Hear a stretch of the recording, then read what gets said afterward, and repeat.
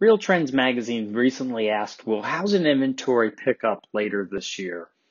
For many, many months, it's been predicted that there's probably a huge number of potential sellers that are sitting on the sidelines. Either they're finishing home improvement projects, they're waiting out the pandemic, they want to see if there's more listings hitting the market so they can purchase a great home.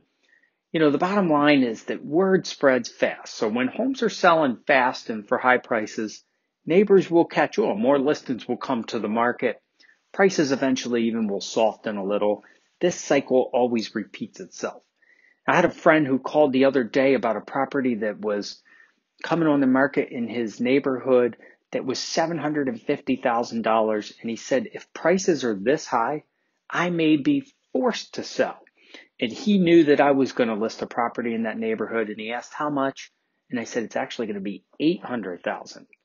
So what are you doing to position yourself for more listings?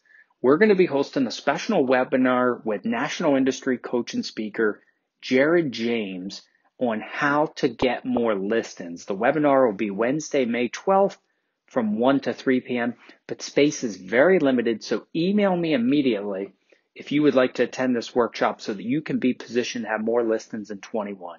Have a great day.